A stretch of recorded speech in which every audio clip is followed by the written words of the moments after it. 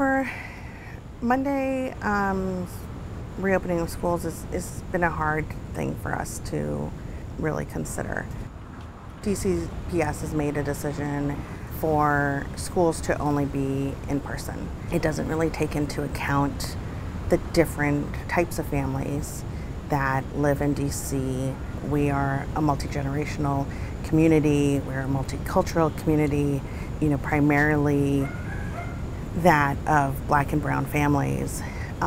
So exactly who this pandemic has hit the hardest. Not allowing for a virtual option, really not recognizing that that is a need for many families has been very disappointing and disheartening.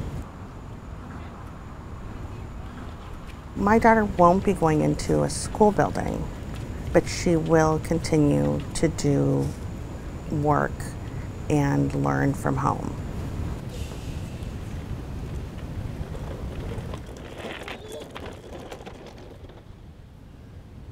My grandchildren, they have neurodiversities and exceptionalities.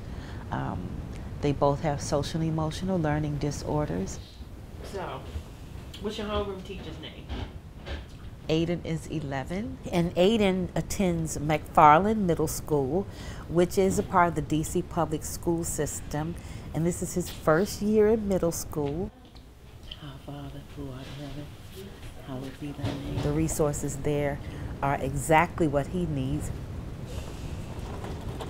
Adelaide.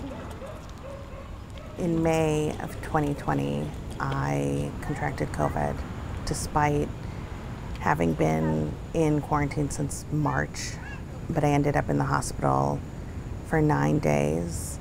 But I've had complications with my long COVID since, problems with my liver, problems with my kidneys. But it's been very hard, and very hard to raise a family when your health is so unstable.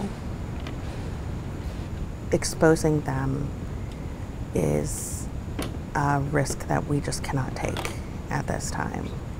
So that's why we're choosing to keep her home. Here, look, Catherine. Virtual school for Aiden was sheer torture. He didn't want to come on camera. He didn't want to see anyone. He didn't want to come out of his room. He didn't want to have family time, whether it's dinners or just a conversation. He went inward. That weighs heavily on me. I want him to have the best educational opportunities possible. And because I have diabetes, that's a concern, that I have every day. Being immunocompromised makes me very anxious about contracting COVID-19.